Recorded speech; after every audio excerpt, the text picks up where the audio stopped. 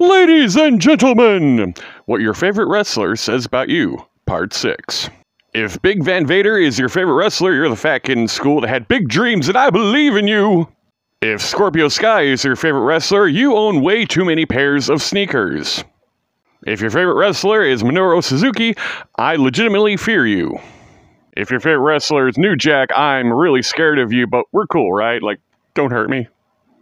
If your favorite wrestler is Abaddon, if Lance Archer is your favorite wrestler, you're the coolest bouncer ever, and it's totally cool that you choked me out that one time. If Shane Douglas is your favorite wrestler, you are the worst manager ever. If Pentagon Jr. is your favorite wrestler, you dress as the Joker every Halloween. If The Undertaker is your favorite wrestler, your wardrobe consists only of black clothes that you bought at Walmart.